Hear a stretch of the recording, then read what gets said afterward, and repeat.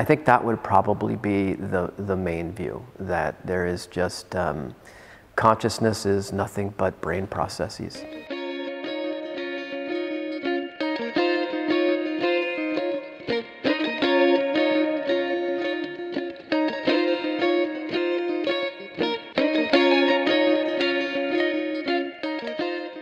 You know, if we think about the relationship between the mental and the brain, or consciousness and the brain, I suppose probably the main view on offer would be a reductionist view, that consciousness really is nothing above or beyond or more than neural goings-on.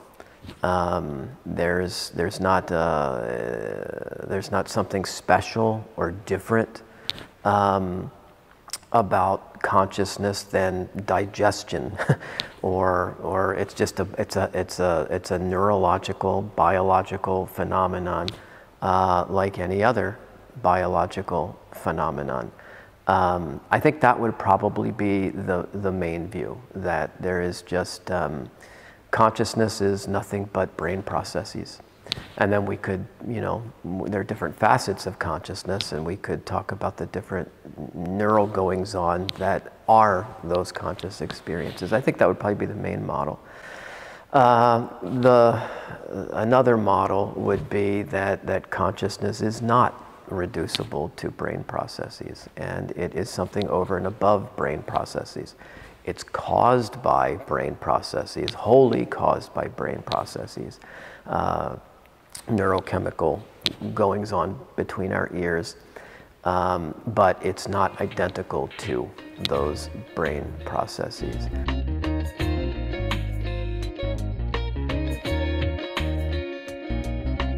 Now, spelling out just how that works is a bit of a mystery. We don't know exactly how it goes, how it works, but if you start off with the assumption that there are no immaterial souls or minds, then it makes sense that you would think that it is a material or biological process, consciousness. Then it's just a matter of doing some hard research and figuring out exactly how we get from sort of clusters of neural networks to consciousness. But it's an empirical question.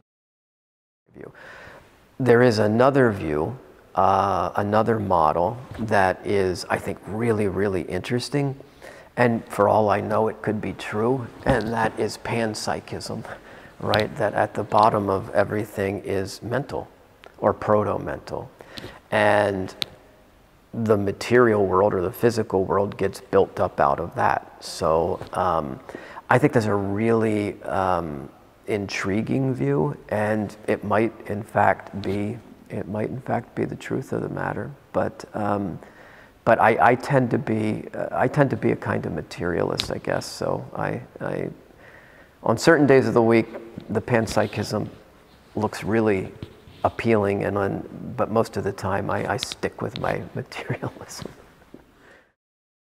I'm not a reductionist myself. I tend to embrace a view that is known in the literature as a neutral monism.